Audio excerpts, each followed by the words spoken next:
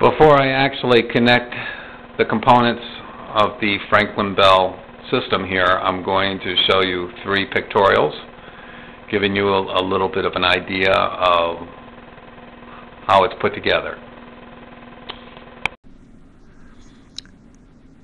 This Franklin Bell pictorial shows a physical layout of the project, consisting of 2 bells, a pendulum with a hammer, a mounting platform, and a negative ion generator. The 2 bells were purchased from the dollar store and are nothing more than tin candy dishes. The hammer is a dollar store tea leaf container. Those 3 components cost $3 altogether. 2 wooden dowels, about 8 inches apiece in length, 3/8 inch in diameter, and a wooden mounting platform. The dowels are literally glued to the inside of the bells with 1-hour epoxy glue. The wires are soldered to the inside of the bell. Just a hot bead of solder and touch the wire to the hot bead and it's stuck. And the ion generator consists of an outlet box with an item purchased from Goldmine Electronics, which we'll describe and show a picture of in a few minutes, with an on-off switch and a power adapter for the battery. The heart of the negative ion generator consists of this module from Electronic Goldmine. It has 3 wires, PC board with 5 emitters on it, a very small device. The part number is G9695, should you go to the website.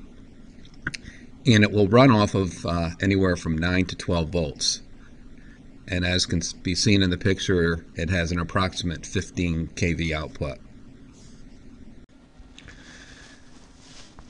Here is the wiring diagram for the Franklin Bell project. And as you can see, it's extremely simplistic.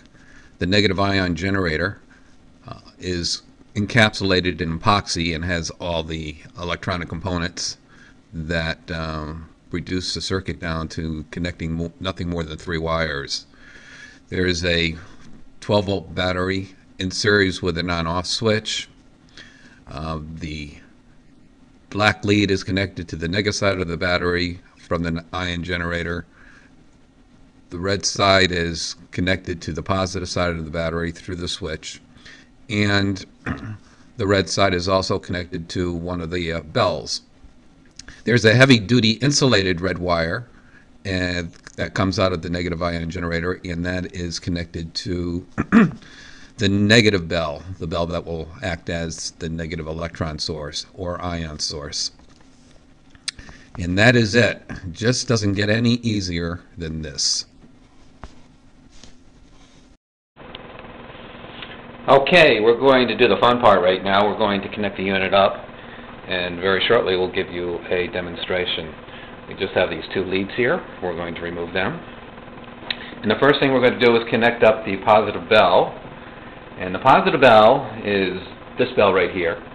And this coil of wire has no real significance other than it was a way to get rid of some extra length. And I'm going to place that back there. And I'm going to connect the positive bell to the positive connection on the ion generator. Next we're going to do the same thing with the negative bell. This is the negative bell.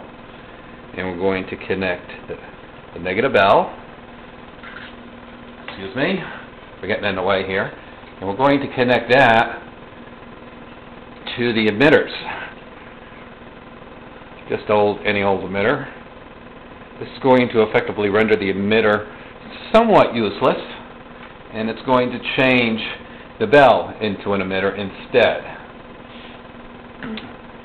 And we're ready to fire this unit up.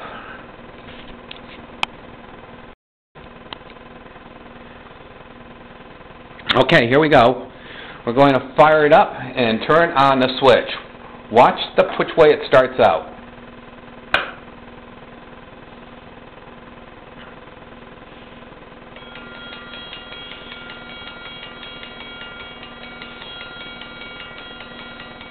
Alright, theory of operation. I'm going to turn this off momentarily. We'll come back to watching it. I'm going to discharge the two bells. Got a little tiny shock there. That's a high voltage, very, very low current shock I was receiving, much like a static electricity shock.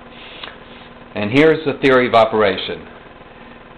When the unit was first turned on, this bell goes to a positive charge, this bell goes to a negative charge. And the pendulum, pretty much neutral. If it has a slight negative charge just from collecting electrons from the air or collecting or being in touch with negative ions, it'll have a negative charge and it will start off and be attracted to the positive bell.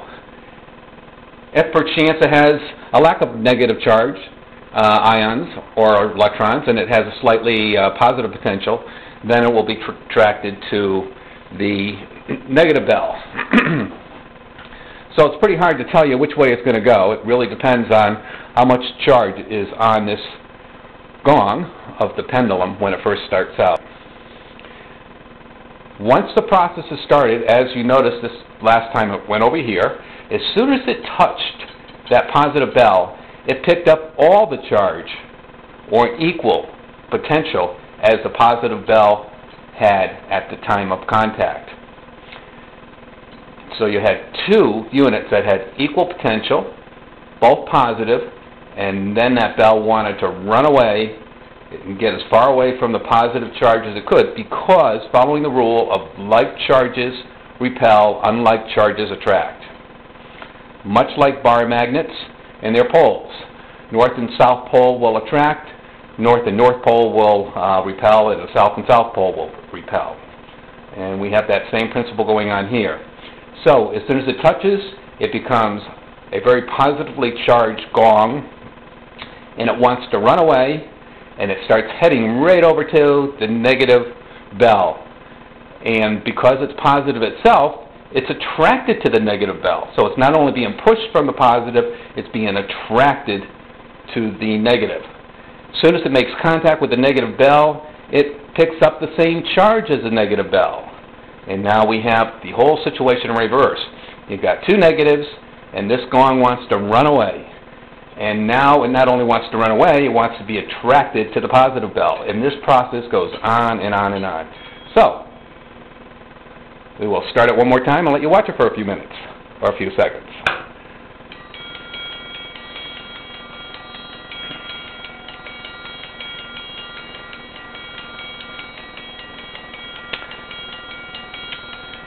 Okay, that is Franklin's bells. A couple of interesting things about Franklin's bells. He originally had his negative bell connected to a lightning rod, and he had his positive bell connected to a ground. And when the potential difference between the upper atmosphere and the ground got significant, his bell would ring.